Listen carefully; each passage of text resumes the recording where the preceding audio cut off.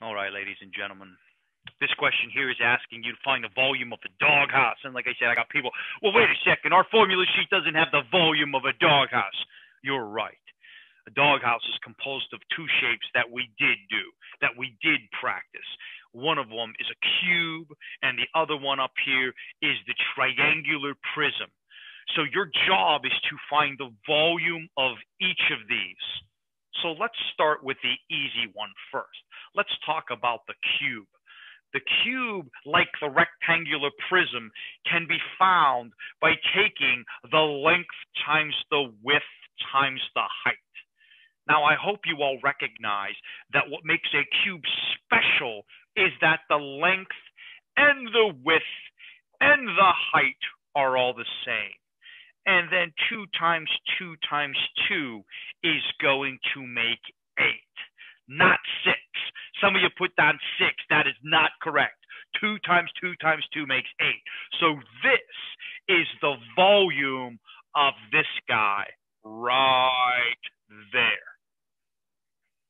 Now what I need to do is calculate the volume of the triangular prism on the top.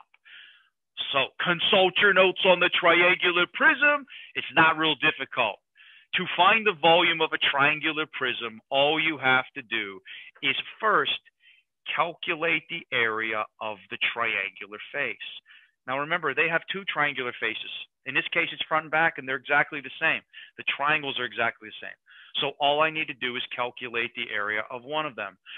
So to do this, it's actually quite a simple process. The math formula associated goes like this. It's 1/2 of the base times the height. This means 1/2 times the base times the height. Well, if I take my numbers, the base of my triangle part right here is 2. Because remember, this guy and the guy on the right above it is going to be the same. Why? Because that's a cube. So now 1/2 of the base is 1, and 1 times the height. Now, the height of this guy is the distance from there to there, which is from there to there. Well, if I know already that from there to there is going to be 2, then this guy has to be 1.2. So now all I got to do is take 1 times 1.2, and yes, you guessed it, 1.2. That's the area of the triangle only. The triangle only. Now, once you find the area of a triangle, the next step in finding the volume of every triangular prism is you need to ask yourself, how far apart are the triangles? How far apart are the triangles? How far apart is the front triangle from the back triangle? And that answer is 2. So then all you got to do is multiply that by it. So you take the area of either the triangle in the front or in the back, in this example, because they're exactly the same. And once you find the area of the triangle, then what you need to do next is you need to multiply that number by how far the triangles are apart. Some of you might have looked at it and said, oh, wait a second.